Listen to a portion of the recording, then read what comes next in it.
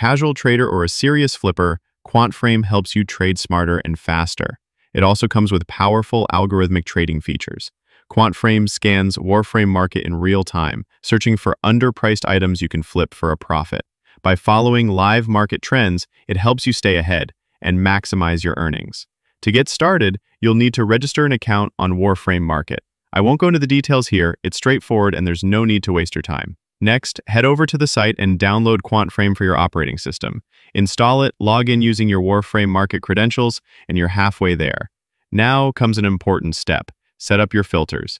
These depend on how much platinum you have, how much time you want to spend trading, and how much profit you expect per trade. Getting these settings right can make all the difference. Let's talk about how to correctly set up your filters in QuantFrame. Step 1. Go to Settings, then Live Trading, then Item Settings. Here you'll find 3 main tabs: General Settings, Wanna Buy Settings, and Wanna Sell Settings. Let's go through them one by one. First, General Settings. There are 2 important options here: Stock Mode and Trade Mode. Stock Mode decides what kind of items QuantFrame will track. You can choose items, Riven mods, or both. Personally, I select items only. Riven mods have very unstable prices, which can be great for flipping, but they usually sell slowly, so your platinum gets stuck in inventory for too long. I'd rather have that platinum free and moving across trades to make better long-term profit. Next, Trade Mode. This determines how the bot will trade. You can choose to buy only, sell only, or both at the same time. I always select both. That way I can buy cheap items and automatically sell them for more. That's the whole point of market flipping. Also, I keep all the checkboxes at the bottom enabled for full automation. Now let's go over Wanna Buy settings. This is one of the most important parts of the entire setup.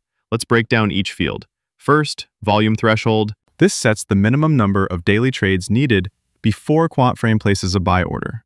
I recommend setting this somewhere between 8 and 15. If the number's too low, the bot will place orders on items that don't sell often. You'll end up with dead inventory. If it's too high, it will filter out too many items and you won't be flipping enough. That means fewer profits and less efficiency. Next, profit range threshold. This is the minimum profit window required to place a buy order. The higher the number, the more profit per trade. But again, if it's too high, you'll filter out too many items. If it's too low, you'll end up flipping for small profits. I recommend staying between 10 and 20. Personally, I use 15. Not good, not terrible. Next is average price. This sets the maximum price of an item you want to buy. Set this based on how much platinum you're willing to use. I personally set this to 2,000 because I have enough platinum to not worry about it. Minimum profit margin. Set the same value as you used for profit range threshold. This keeps the buy logic consistent. Now, price shift threshold. Leave this at -1. Seriously, do not change it. It's not worth messing up your setup. Next, trading tax cap. This is the max number of credits you're willing to spend for a trade. Some items, like Prime mods, cost up to 1 million credits to trade. If you have a lot of credits, set it to 1 million. If you don't want to farm credits just for trading, set it lower. I use 500,000 because I don't like running out of credits. Quantity of goods. This is how many units you want to buy per buy order. I leave this at 1 because most people don't sell multiple copies of the same item. Before we move on, if this video is helping you out, drop a like, hit subscribe, and turn on the bell so you don't miss more Warframe trading tips. Now, let's go over Want to Sell settings. This is where you set up your filters for selling. First, minimal profit.